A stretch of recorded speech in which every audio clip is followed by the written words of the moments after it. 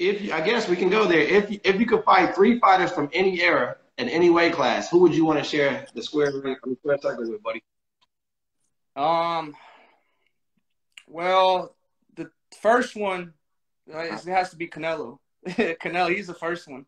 The second one would probably be. No, David. Not active guys though. I know, but you're saying from any era. I know. I got you. All right. Because I got you right after this. Yeah. Okay. The first one will have to be Sugar Ray Leonard. Okay. The second one, Bernard Hopkins, because I've always been a fan of Bernard Hopkins. And the third one has to be Roy Jones Jr., man. It just has to be Roy Jones Jr. I like them. So I guess, Dave, you wanted, the people wanted, they all wanted, the good people, they all wanted to hear.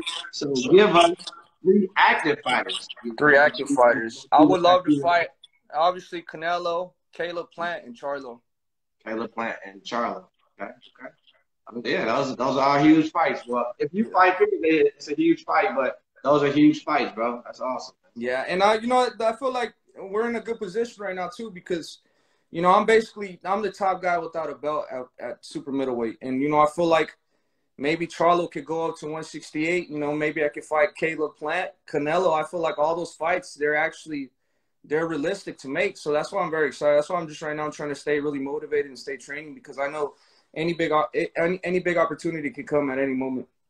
Facts, bro. I believe that you'll fight, all three of those guys realistically, bro. So, but whoever comes your way, just what it is. Stay ready, stay locked in. Whoever comes your way, they're gonna pay, and that's just that, man. So, okay, David, we do have a good one from one of the good people in here.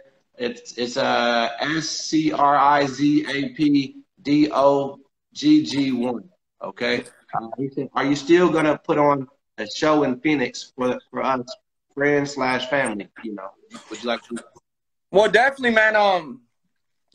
Hopefully the next fight, they still don't know where it's gonna be at, man. But definitely, I still want to go back to Phoenix, Arizona. I haven't fought in Phoenix, Arizona in like 6 years, so I gotta go back to Phoenix. I mean, I was gonna fight there already, but what kind of messed everything up was COVID. So I mean, I don't see why there wouldn't be a reason for me to go back to Phoenix. So I'm keeping my fingers crossed. Hopefully the next fight is in Phoenix, so we'll see what happens.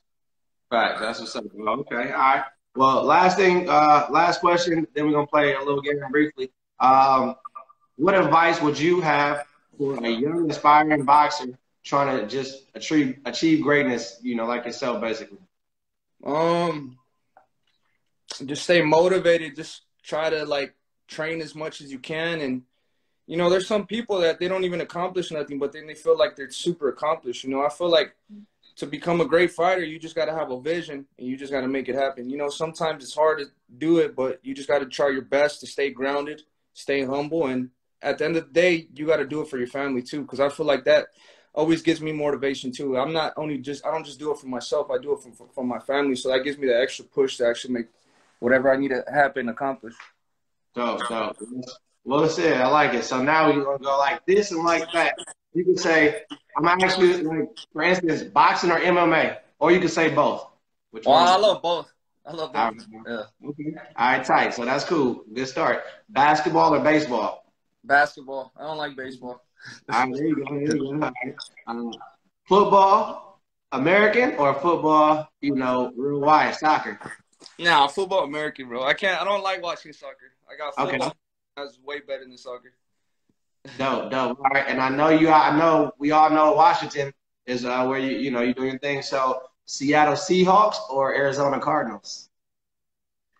Nah, Cardinals. Arizona Cardinals still. They're looking good too right now. They're looking real good. Yeah. And then the Suns too, they just beat the Lakers the other day, man. So Phoenix is doing good right now. Man, you're absolutely right. It's a good time to be a fan right now. You're right, yeah. Phoenix, I like Phoenix too. Heck yeah, shout out.